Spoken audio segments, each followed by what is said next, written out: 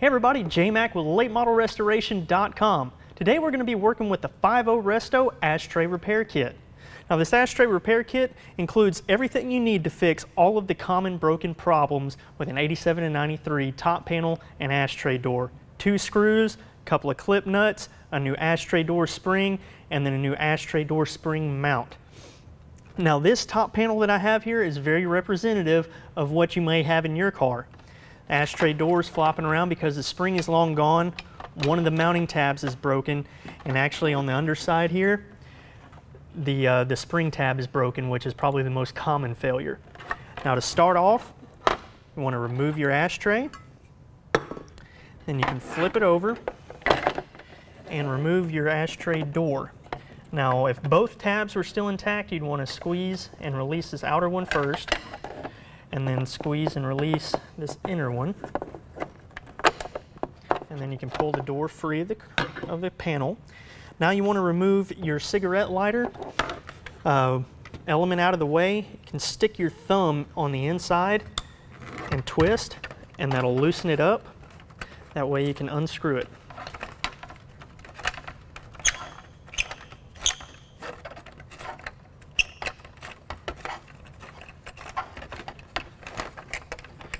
You can go ahead and get that receptacle free of the panel.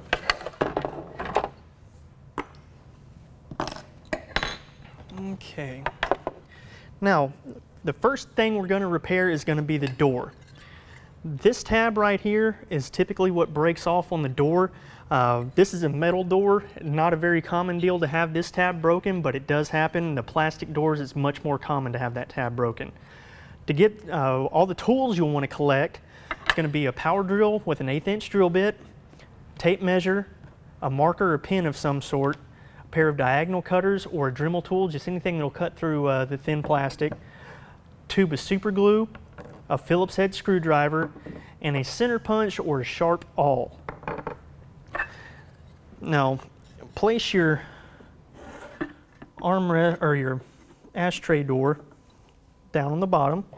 Grab your power drill with the 1/8 inch drill bit. Center yourself up where that tab was, and go ahead and drill that out.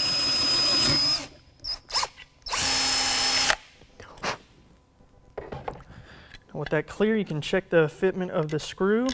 Slides right through, we're good. So we can go ahead and from the inside out, put the screw through and then put on one of the clip nuts. And then tighten that down, because essentially this screw just became your new stud. Much stronger, it's not going to break. Now that we're done with the door, we can move on to this tab here on the console top panel. This one here is still intact, but it is showing signs of stress, so it's not long for this world. I'm going to use my diagonal cutters to clip it back a little bit. This is where you can use your Dremel tool as well. And then I'm going to take my center punch and just mark the center. That way the drill bit has a good area to latch into, and you can use the awl for that purpose as well. Another way to do this instead of drilling is to take that sharp awl, something with a long tip. You can heat it up till it's almost red and just stick that awl straight through. Now don't go too far obviously, but that is a little bit easier way to do it. Take your drill,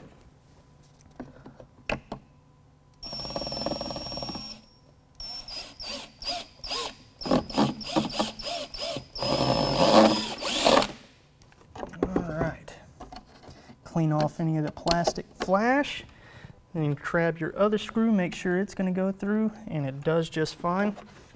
Flip your panel back over, put the screw in from the inside out, and then you can take your other clip nut and slide it on the end of the screw. Kind of get it started into place. And then you can take your Phillips head screwdriver and go through the cigarette lighter opening and tighten that down.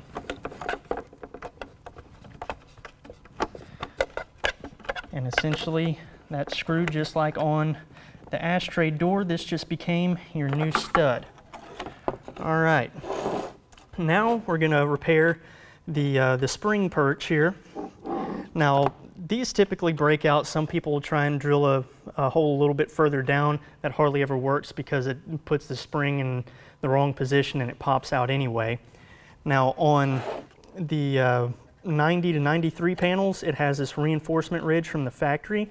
You just want to make you a little line straight across the top, or as straight as you possibly can, and that's where you're going to cut, just right to the top of that ledge. Now, if you've got an 87 to early 90 car, that ridge doesn't exist, so you'll want to take your tape measure and you can measure up an inch from the flat surface here, make your mark, and that'll be the same height. That way your new reinforcement piece goes on in the same spot. Now I'll take my diagonal cutters here and trim off that broken piece.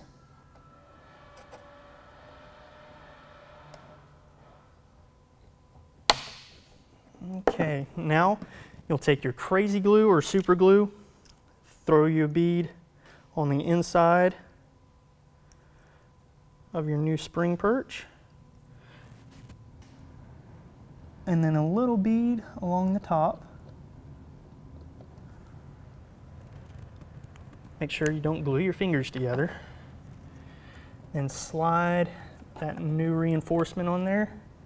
Make sure it's fully engaged and let that cure for just a second. I'm using very fast curing glue, so it's not going to take very long. Now we can go ahead and put the door back on. You can go ahead and slide it through.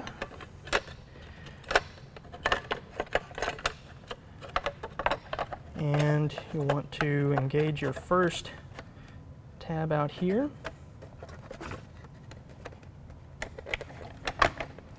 And then the second tab. Now with these metal doors, it takes a little bit more effort to do this, but with the plastic doors, it really doesn't take much effort at all. Make sure that that inner tab is fully engaged.